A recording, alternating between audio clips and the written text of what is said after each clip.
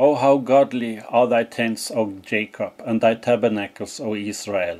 As the valleys are they spread forth, as gardens by the river's side, as the trees of lign aloes, which the Lord hath planted, and as the cedar trees beside the waters.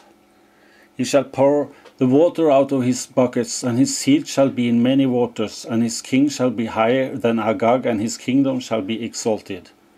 God brought him out of Egypt. He hath as it were strength of an unicorn. He shall eat up the nations his enemies, and shall break their bones and pierce them through with his arrows.